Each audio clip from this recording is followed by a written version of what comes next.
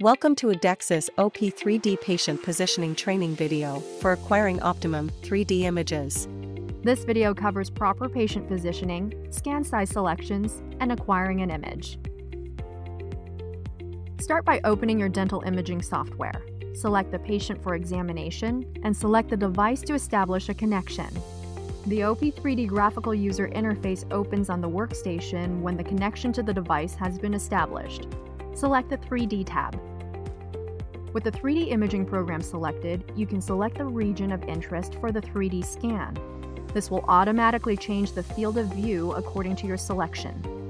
Here you will find the field of view size display and selector, the image resolution selector, and the Scout image program. Press the Home button on the patient positioning panel. The OP3D will move to the patient in position. Prepare the patient for the procedure by asking the patient to remove all metal objects, including earrings, necklaces, glasses, hairpins, and all removable appliances from above their shoulders. Properly place the protective lead apron over the patient in accordance with local regulations. There are two chin rest configurations that can be used when acquiring a 3D image.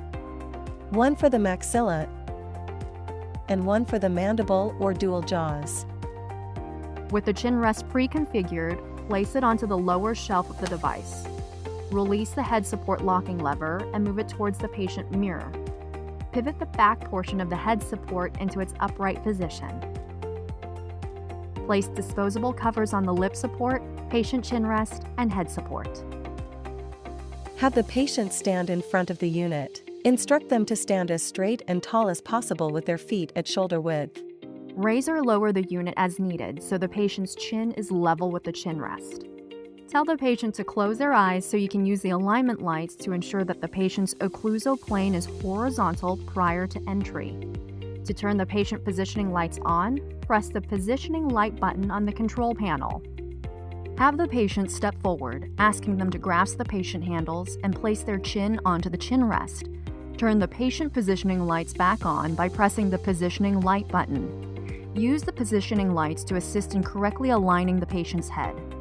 The region of interest captured is between the upper and lower field of view lights. Ensure the patient's head position is aligned with the mid-sagittal positioning light. The head should not be turned or tilted.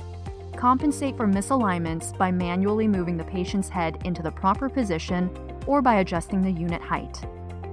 Additionally, if the patient isn't required to be in occlusion, add the patient bite block and ensure that the patient bites down so that both the upper and lower anterior teeth are in the bite block's grooves. Move the head support against the patient's forehead and adjust the height of the head support if needed. When complete, lock the head support using the locking lever. Adjust the temple supports using the adjustment knob and pivot the head support strap behind the patient's head. Tighten the head support strap using the adjustment knob to minimize patient movement. Reconfirm proper patient alignment using the positioning lights. You are now ready to acquire a Scout image. Before acquiring a Scout image, let the patient know the unit will rotate and that an audible sound will occur. Then, press and hold down the exposure button.